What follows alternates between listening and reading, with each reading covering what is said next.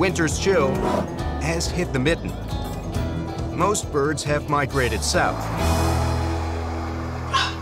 Less one. Casey, he's a very sweet bird. He loves everybody. Yeah, he's a sweetheart. I have 3 macaws. We took him in as a rescue, and he's been like one of our kids.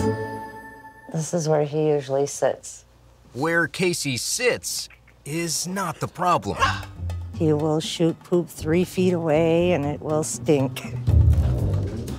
Okay, so what's going on?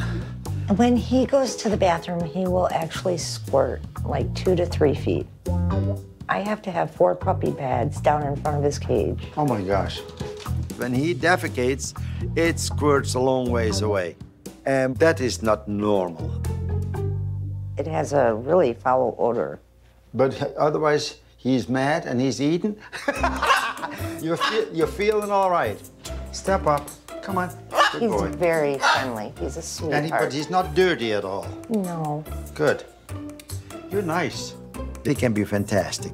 You may call it a bird brain, but I tell you, these little birds are very smart. Come on. He's nice. And that's some of it? Yes. Let me check that first. You're a good bird, aren't you? What do you feed him? Because it looks like a whole bunch of undigested stuff here. Normal stool on these animals is some white, but not that loose. He eats Supreme pellets, and he'll get his nuts for treats. Yeah. He gets pomegranate. So a little bit of everything. Yeah. How long has he been doing this?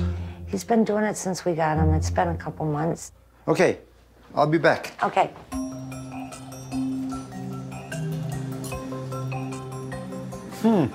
Weird.